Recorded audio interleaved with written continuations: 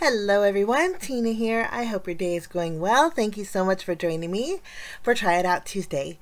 Today we are going to create a card using a stamp set from Fun Stamper's Journey. I picked it up over at the Spellbinder shop and it's called Stick Around. It's a 6-piece stamp set and I love the encouraging sentiments in here. Not to mention I love little froggies. I don't know, something about their little big eyes and their little suction hands. Oftentimes my kitchen window we have little froggies on there, and so I just think they're so cute. I don't like holding them, but looking at them they're just adorable. But Fun Stamper's Journey stamp sets do have their own storage sheets. You just peel them from the acetate and you can stick them down on the storage sheet, so that's really nice also. Okay, we're just going to stamp the largest frog in the stamp set. I'm going to place him in my Misty with my Nina 80-pound cardstock. And then I'm going to ink up this little guy with my black licorice ink pad. Memento works great. So does the Fun Stamper's Journey black licorice. I chose this one because it's a little more juicier than my Memento. It seems it's drying out a little bit. And this works just as well. Great for Copic coloring. That's what we're going to do to color in our little guy here. I'm going to zoom in. I will play a little bit of music while I color, and then when I'm done coloring, I will get you back.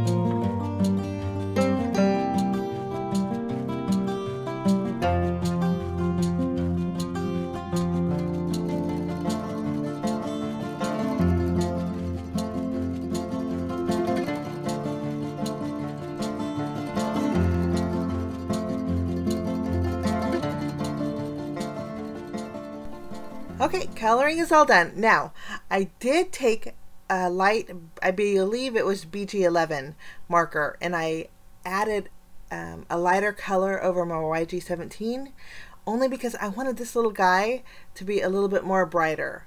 So I kind of took my two lightest colors, my YG11 and then also my BG11, and lightened him up quite a bit.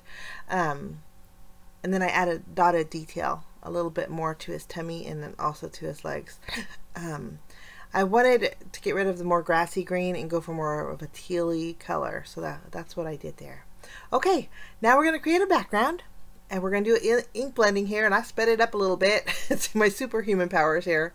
I'm using 3 different shades of oxide ink. I have my first shade was Squeeze Lemonade. I'm going in with my Twisted Citron. We're going to bring the Twisted Citron down a little bit more, and then we're going to bring in Peacock Feathers. I think these are some real fun, bright colors. I'm just using a Post-it note so I don't get ink on my hands or take ink away from my panel here. The cardstock that I'm using is actually Strathmore Bristol Smooth.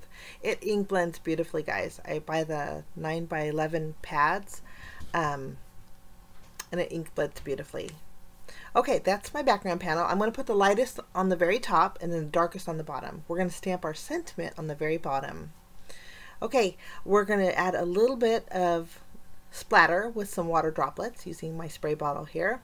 I'm just going to tap off the excess with my towel, just to add a little extra texture to my background.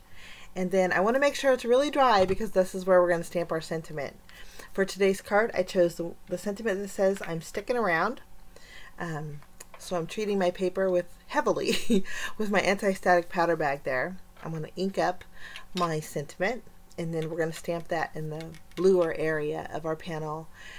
I thought we better bring in, I'm going to die cut out a circle from this panel, so I thought we'd bring in and use the circle die as a guide on where to stamp. This way I know it's centered, and I know how low I can go. I want to get it more in the blue area, so I'm kind of using my circle die as a guide. Okay, we're stamping it with VersaFine or Versamark ink. It's a watermark ink here. And then I'm going to add some white embossing powder. We'll just spoon it over the top, and then we'll just tap off the excess.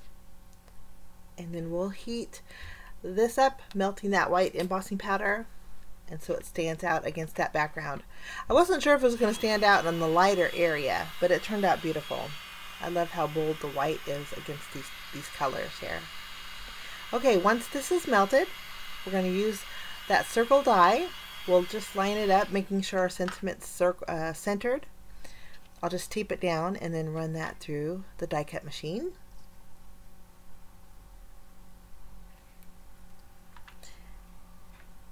Lovely. Okay, this is ready to go. And you can see if I were to use more of a grassy green, my froggy to me wasn't cohesive enough. This piece, you know, I'm going to trim off the circle area of it, and I can use that, throw that in my scrap bin. This is a nice little panel to create a quick and easy card. Don't throw your scraps away, guys. Keep them for another project or for your kids too.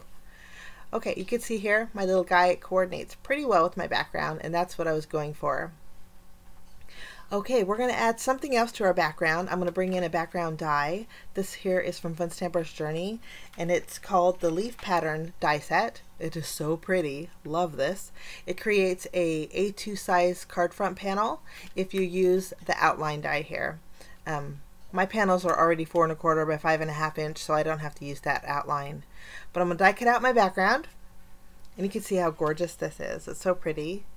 I think it's going to look really nice against a gray background. So for my card base, I'm going to be using a tin pail cardstock. It's a very pretty pale gray. Just created my card base here, and then we're going to flip over our background panel here, and I used glue around the edges. A few of the leaves I left unglued because I wanted to be able to tuck some of those leaves over my panel. I want a straight edge on the right side, so I'm just putting it in my paper trimmer, and we're going to take off about a 1/4 inch here. And then normally I'd pop this sentiment panel up, but I thought it'd be fun to tuck some of the leaves over the top, just adding a little bit of extra interest here. I think that's going to look gorgeous. So we're going to flip over our panel. I'm going to use my tape runner and adhere that to my card base. I think the gray with the greens is just so pretty. We'll tack that down, and then the leaves that are overhanging that I didn't glue down, we're going to add little small foam squares too, right behind those leaves. So there's going to be a little added dimension to those leaves, and I think it turned out really neat. I love the effect that this gave. All those leaves that I didn't glue down, we're going to add foam squares behind. This one we're going to have to trim in half. It's a little too big for those smaller leaves. We'll just do our little tucking. And once we have a dimension added, we're going to go ahead and add our little frog, just using a larger foam square. I'm going to place him a little bit more towards the right. And I love his little wonky face. Okay, now I have a brand new set of googly eyes. I did break down. I bought this set, and it was very inexpensive. I was a little bit embarrassed using my googly eyes that were yellowing. I promise you, I probably had them for probably about 17 years. That's how old they were. But this set, guys, if you want some googly eyes, it's a huge set. I got it on Amazon, and it was $5 or $6, and they're adhesive backed. Every one of these, you just remove the release paper and they're adhesive backed. Tons of different sizes, and they come with a little case too. So it's a great value. I'll link it down below in case you guys want some brand new googly eyes. In case your guys' googly eyes are yellow too, which I probably doubt. Okay, I'm just going to remove the release paper. I found some eyes that I think are going to work for this little guy. We're just going to add a little whimsical feel to him with the googly eyes here. I think when you add wobbles or googly eyes, it just makes the card a little bit more happy. especially when it's an encouraging card too. Okay, he's ready to go. I am going to bring in a little bling. I'm going to be bringing in some iridescent bubbles.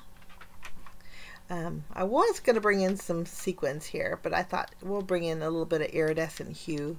It kind of picks up some of that green in the background, but keeps it subtle at the same time. These are from Studio Katia. But I want to add a few of those.